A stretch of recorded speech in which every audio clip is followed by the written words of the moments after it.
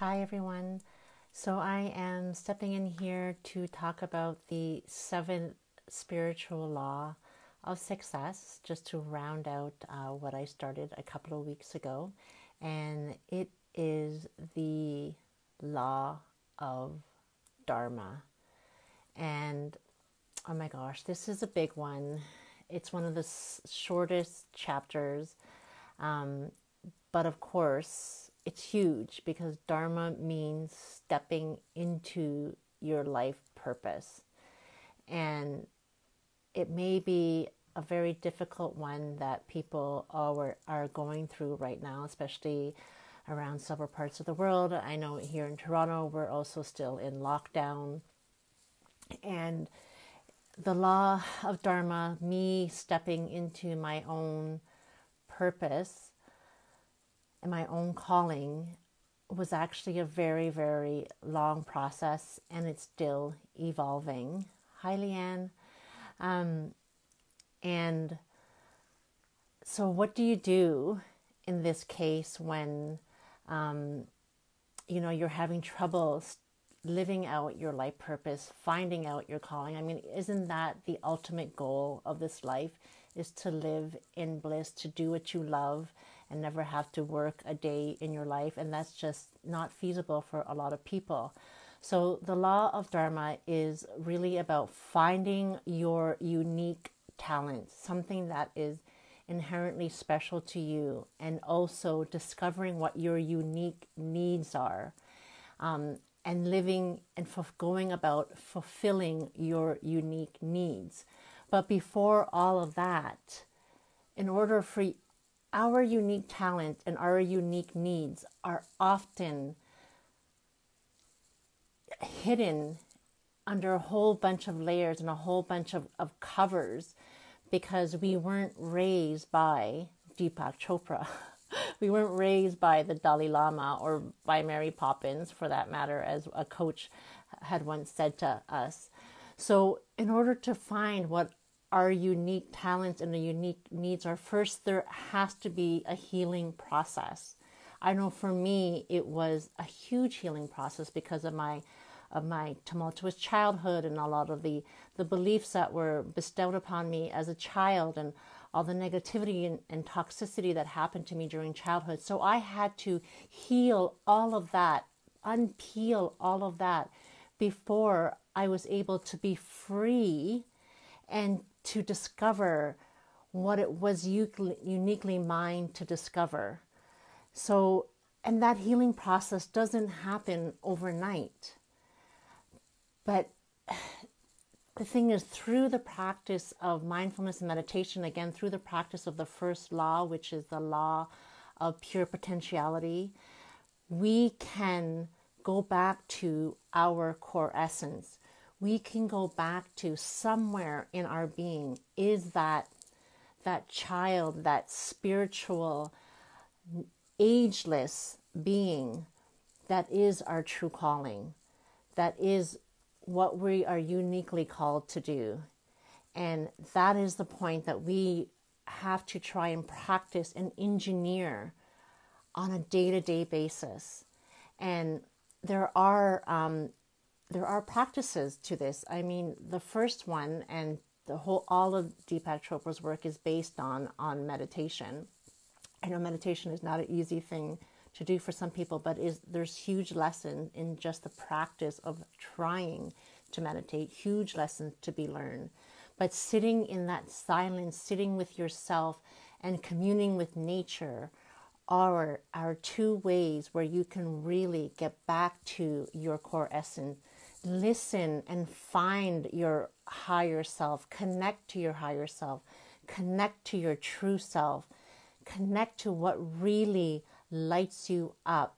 And so how do you find what lights you up when, maybe 9 to 5, you're in a job that you hate?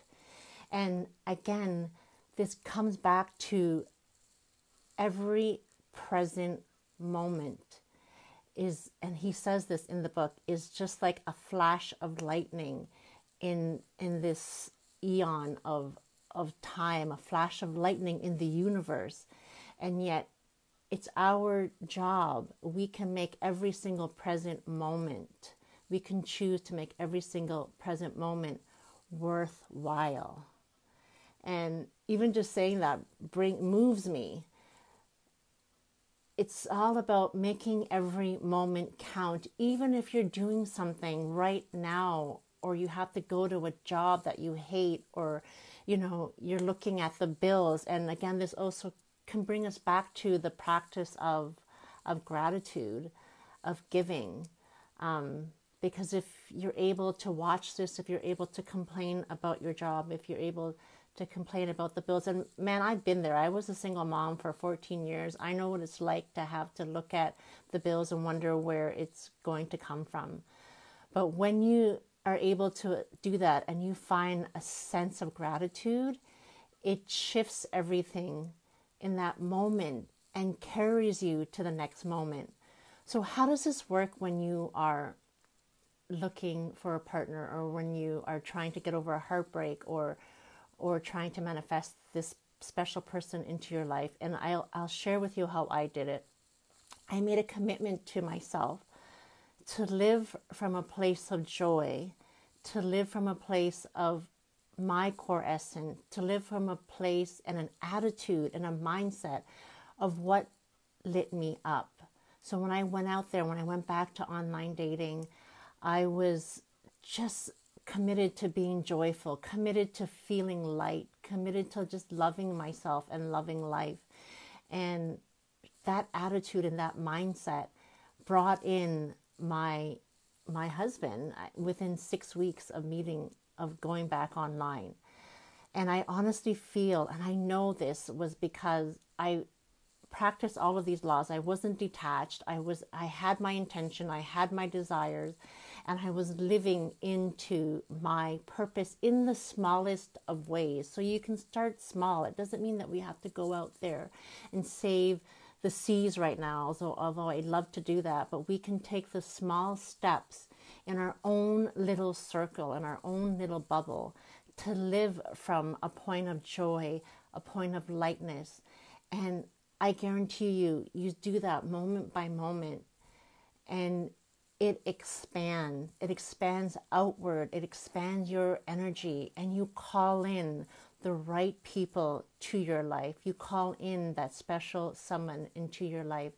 And the more that you can define what lights you up, the more that you can step into what your unique needs are and what makes you happy, the more somebody aligns with you. It's a universal law.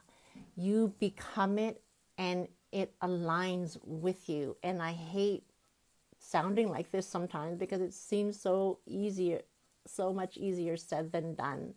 But it's in the little things. It's in finding the gratitude in the drudgery of the day, finding the lessons in the hardest moments in your life will pull you through to the next moment and every moment. And that's how I've managed to be where I am today after being a single mom for 14 years, after, overcoming a very tumultuous childhood, of coming from a place where I was completely shattered and broken when my ex-boyfriend had cheated on me. And I just took each moment by moment, and I found the gifts in each moment, and I made every moment matter. And all of that grows, and it becomes new layers of this magnetic, wonderful energy that becomes who you truly are. And that is the most powerful force that lies within you, is stepping into your higher self and living from your highest self moment by moment, and everything aligns to you. So I hope that helps. If you have any questions, feel free to DM me. Tabitha, I look forward to speaking with you on Thursday too. Thank you for dropping in. And if you guys have any questions or comments, please feel free to comment or send me a direct message. I'd love to hear from you. Let me know where you're at and how you're all doing. Thank you. Bye for now.